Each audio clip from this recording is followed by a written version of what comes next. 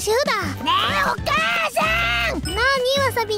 我が家から徒歩15分ほどのところに工事の実家があり、そこでは義母のクロハさんと義妹のヒサメさんが暮らしている。今日学校帰りにおばあちゃんと会ってね、今度お家に遊びに来てって言われた。じゃあおばあちゃんうちにご招待しようか。私たちは極力義実家に近づかないように、特に子供たちには行かせないようにしている。なぜかというと、義実家は超お屋敷なのだ。バカじゃないこのゲンってやつ。業務カップラーメンが美味しいね。お母さんもヒサメさんも掃除が嫌い、片付け下手、めんどくさがり大雑把なので、部屋の中は分別されてないゴミや洗ってない衣類、ホコリや腐った何かやうぞうぞする虫で埋め尽くされている。別に片付いてなくても死にはしないし、服なんて守っとけばいいのよ。エコでしょ。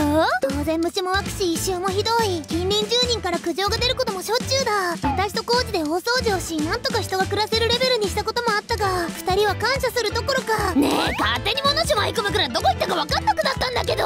ちょっとこれ洗ったの？形崩れちゃったじゃない。このありさまで。お母さんなんかかゆい。なんか喉がイガイガして苦しい。あまりの汚さに子供たちの健康被害も出てきたので、なるべく義実家には近づかないようにしているのだ。そんなある日。ヒサメが結婚。そうなの、やっとエンジがプロポーズしてくれて、今度ご家族にご挨拶したいって。ああ、そっか、よかったな。でお願いがあるんだけど、お兄ちゃんの絵貸して。あ、家を貸せってどういうことだよ。嫌な予感だって。結婚の挨拶に来るのにうちだとほらちょっと散らかってるから、もしかしたらエンジに惹かれちゃうなって。ちょっとじゃないし確実に引くだろうな。それなら家を掃除したらいいだろう。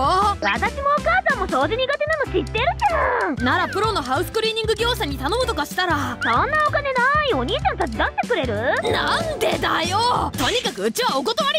そう強めに拒否したのだが、結局義実家が綺麗になることはなく、この機を逃したらヒサメは一生結婚できないかもしれない。そうなったら将来娘たちに迷惑がかかるかも。それはありえるね。バッグにポンポンは変えられぬということで、しぶしぶうちを提供することに。そして当日、お兄ちゃん来たよ。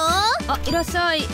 エンジです。はじめまして。エンジ君どうぞお上がりください。お邪魔します。混乱してる。なんで実家じゃなく兄宅にって顔してる。当然だよな。ヒサメ、なんでお兄さんの家なんだ。お前は母さんと一緒に実家に住んでるんだろう。今日はちょっと家の具合が悪くて。あるのよね、たまに。家の具合が何それ。そんなことよりほら座って。カフェインとステインどっちがいい？じゃあカフェインで。はい、エンジさんカフェイン。ただわさー。嵐わさび、今日はお客様が来るからお友達と遊んでねって言ったでしょ。それがかすみちゃん風邪ひいたんだって。だから帰ってきたの。ああ、そうなんだ。すみません、エンジさん騒がしくしちゃって。いえいえ、俺子供好きなんで大丈夫ですよ。こんにちは。からしちゃんとわさびちゃん。かわさん、こんにちは。お兄さん誰？ヒサメおばさんのお友達だよ。おばさんのお友達がどうしてうちに？お母さん、君たちのおばあさんにご挨拶に来たんだ。なんでうちでご挨拶なの？なんでだろうね。わさびちゃん、ちょっとあっちの部屋に。あ、わさびわかった。おばあちゃんの味すっごく汚くてくっさいからだ。おばあちゃんのお家おっきいネズミがいるんだよ。あとすっごく速いクワガタもいっぱいいるの。わさびちゃん、嘘はいけないわよ。そうよ、わさび、嘘つくんじゃありません。あれはクワガタじゃなくてゴキブリを教えたでしょ。捕まえちゃダメよ。そうだっけ？カラスちゃん。ゴキ？そう、わさび、あの虫捕まえたいんだけど、おばあちゃんの家に行くと意外がでかゆかゆの魔法にかかるからいけないの。わさび、ちょっと黙んなさい。わさび、何度言ったらわかるの？あれは喘息とハウスダストアレルギーだって教えたでしょ。おばあちゃんのうちはホコリだらけだから病気になるの。そうなの？悲しい。こんなバカ娘ども、揃いも揃って余計なこと言いやがって。ちょっと黙んなさいよ。やめて。何するんだヒサメ。ヒサメ、エンジ、お前子供相手に何やってるんだ。違う、これはその誤解で。今からお前の実家に行こう。住所は前に聞いたから場所はわかる。ここから15分くらいで行けるよな。ちょっとそんな待ってよ。うちはダメだって。待って。そのままエンジさんは強引に義実家へ。心配になった私たちもついていくことに。2人は留守番しててね。分かった。そして義実家到着。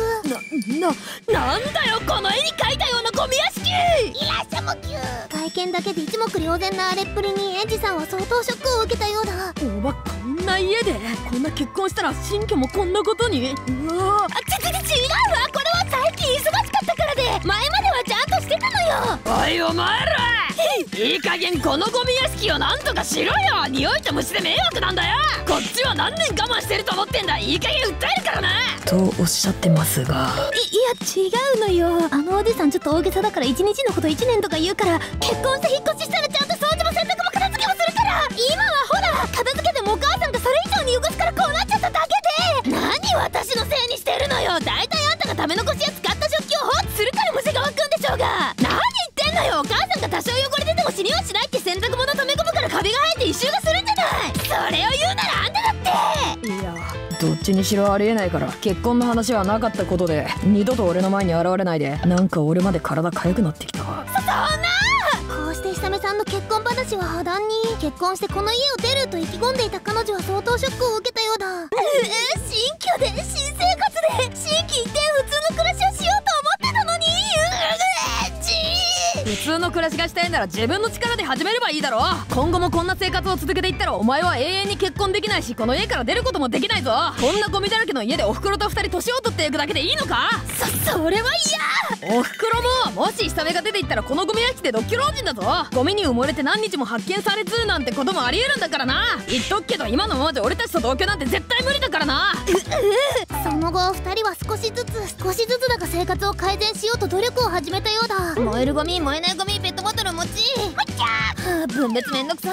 部屋の隅にダークマターが。これどうしたの。カッパのクッション。ああ、園児さんからわさびとからしに戸籍に傷がつく前に気づかせてくれてありがとうって。もちもち優しい。2人のその後は改善を願う。モナリザのたわごと LINE スタンプ第2弾発売中。概要欄のリンクから確認してみてね。